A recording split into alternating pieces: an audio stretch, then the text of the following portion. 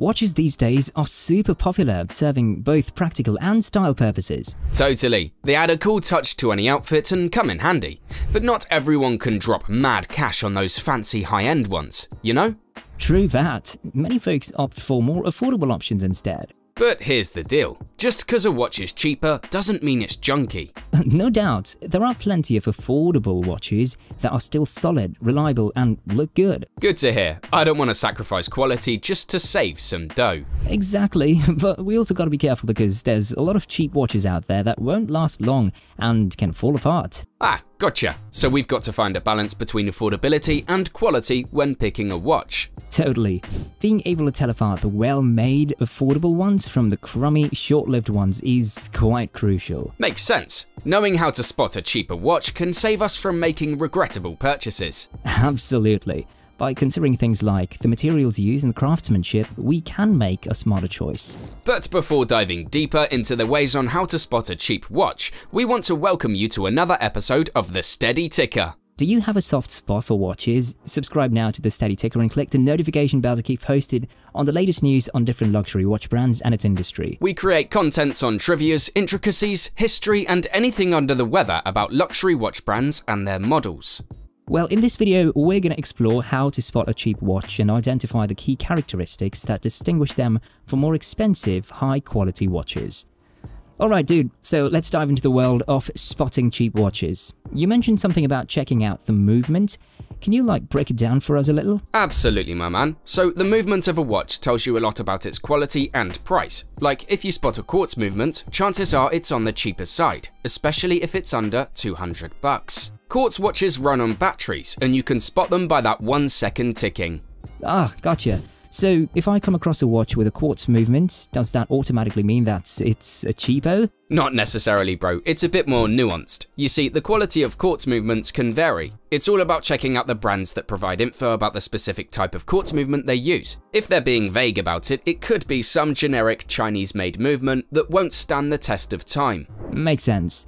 Gotta watch out for those sneaky generic movements. Any other telltale signs when it comes to quartz? Absolutely, dude. Quartz movements often have this reputation for being low quality and noisy as heck.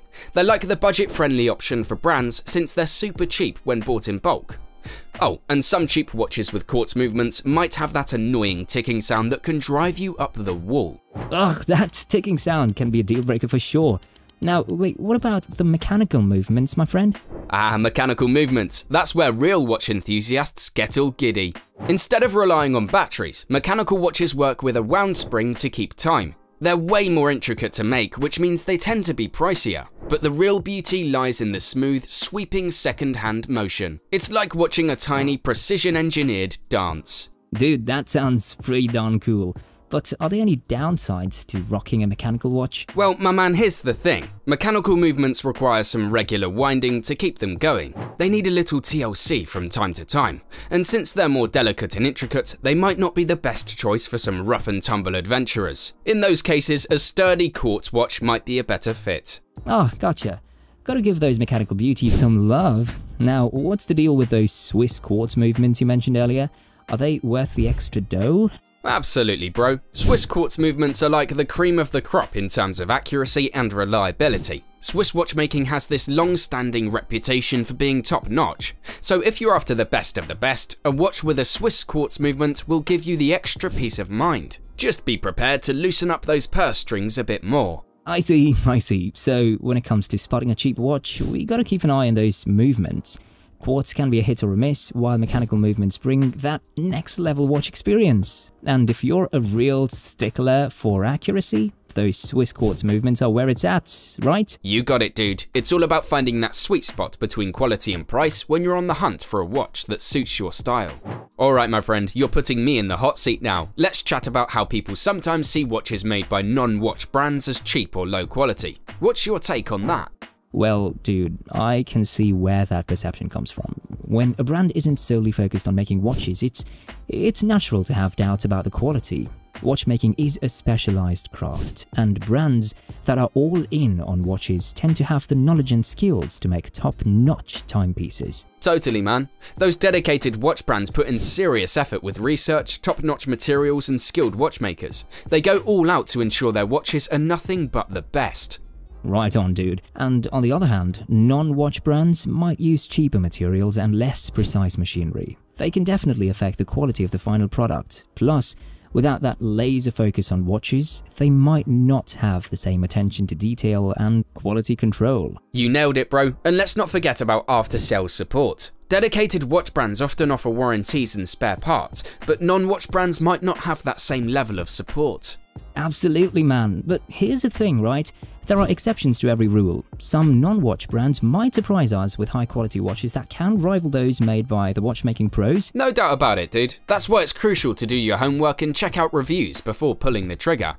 Non-watch brands might offer some attractive and affordable options, but it's worth digging deeper to make sure you're getting a solid timepiece. For sure, partner. At the end of the day, it's all about what you're looking for in a watch and what matters to you the most as a consumer, right? Everyone's got their own preferences and priorities. You said it, bro. So whether it's a dedicated watch brand or a non-watch brand, as long as you do your research and find something that speaks to you, you're golden.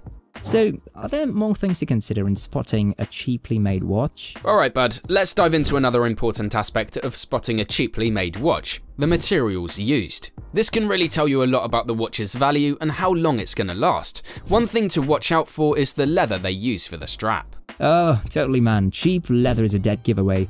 It feels all fake and it won't hold up well. You'll see it peeling and cracking before you even know it. But genuine leather? Bro, that's the real deal. It's supple, it's got a natural grain, it feels awesome. And don't forget about that stitching on the strap. If that's too shoddy or too thin, that's a sign of low quality, right? Absolutely, dude. The strap is just the beginning. Let's not ignore the case. It feels cheap and flimsy. It's probably made with low quality materials, or they didn't bother finishing it properly. You might find sharp edges or surfaces that are wonky. And trust me, a flimsy case won't protect the inner workings of the watch, bro. That's asking for trouble. No doubt, bro. Now, let's zoom in on the dial. Give it a good look. Any smudges, crooked printing, or scratches are big red flags, yeah? It means that they weren't paying attention when they put the watch together. And you know what? That's a sign that it might not keep good time in the long run. Right on, man. And we can't forget about the glass they use. If it's some cheap mineral glass, it's gonna scratch up real quick. You'll end up with a hazy mess on the surface. That's a clear sign that they've skimped on quality to save some bucks. Not cool, bro. You got it, dude. The materials they use can totally give away a cheaply made watch. Crappy leather, flimsy case, messed up dial, or low-tier glass mineral, all of these are warning signs, yeah? So when you're on the hunt for a watch, just keep an eye on the materials, for sure, to make sure that you're getting your money's worth. Absolutely, man. Don't fall for those flashy designs or tempting prices. A quality watch is an investment that should stick with you for years, so it's worth dishing out a bit more dough for one made with top-notch materials and a keen eye for detail. So, partner, I think another key factor to consider when determining the quality of a watch is its design, specifically if it's too generic. What are your thoughts on this? You hit the nail on the head, buddy. Buying a watch with a generic design not only risks poor quality and lack of customer support, but also raises ethical concerns. It's important to be mindful of the origin and production practices behind the watch we choose. Absolutely, partner. We should always aim to support brands that prioritize originality, craftsmanship, and ethical manufacturing processes. These brands often invest in research and design and quality control to deliver watches that not only look good, but also stand the test of time. Totally agree, my friend. When you buy a watch, you're not just buying a timepiece, but also supporting a brand's values and practices. It's about finding a watch that reflects your style and aligns with your values. That's spot on, buddy. So the next time that you're looking out for a new watch, take a closer look at the design. Opt for something that stands out, showcases originality, and represents a brand that you feel good about supporting. Absolutely, partner. Don't settle for generic knockoffs or cheap imitations. Invest in a watch that speaks to your personal style, reflects quality craftsmanship, and is backed by a brand that shares your values. That way, you'll not only have a timepiece you love, but also a story worth sharing. Well said, my friend. It's all about finding that perfect watch that not only tells you the time, but tells you a story. So keep an eye out for those unique designs and brands that go the extra mile to create something special. Couldn't have said it better, buddy. Cheers to finding the perfect watch that ticks all the boxes and makes a statement on your wrist. So to sum it up, when it comes to generic looking watches found on dropshipping sites like Alibaba or Amazon, it's essential to consider a variety of factors, including the quality of materials, build quality, customer support, and ethical concerns. Ultimately, if you're looking for a high quality and ethical watch, it's worth investing in a reputable brand with a proven track record of producing quality watches. You said it. And with that, guys, that's it for this episode. We hope that we've helped you in looking for a watch that you deserve. Remember, cheap watches are great, but they're not a great deal most of the time. Want to hear more about watches? Hit the subscribe button below to support the Steady Ticker channel, and click the notification bell to instantly know about our new videos on luxury watches. See you in the next one.